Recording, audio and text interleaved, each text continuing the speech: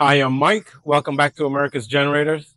Today we're going to talk a bit about changing voltages on a rental grade or unit with a selector switch. Okay, so you have your rental grade generator that has a selector switch mounted on top of your electrical end.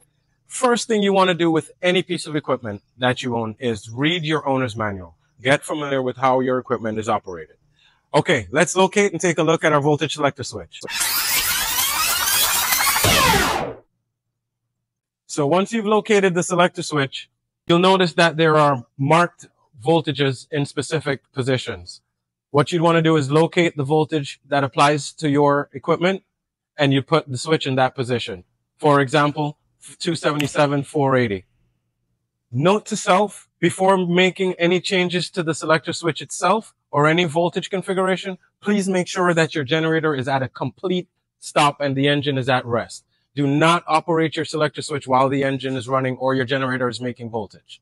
Once your selector switch has been placed in the appropriate position, on your newer units, your configuration will already be pre-selected for you. So there's not much to do there in the way of configuration.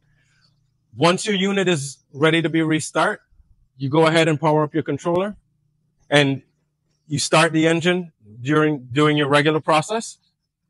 Once the generator comes up to the rated speed, you may have to adjust the voltage with your potentiometer located on the panel right here. With the potentiometer mounted on the control panel, you'll be able to carry your voltage to the nominal selected voltage that you picked on the switch, and your unit will be ready for operation. From there, you can close your generator's breaker and it's ready for use. Thank you very much for joining me today. Remember, I'm Mike with America's Generators. If you have any questions, comments, feel free to give us a call. We'll be happy to help you out. Thank you and stay powered.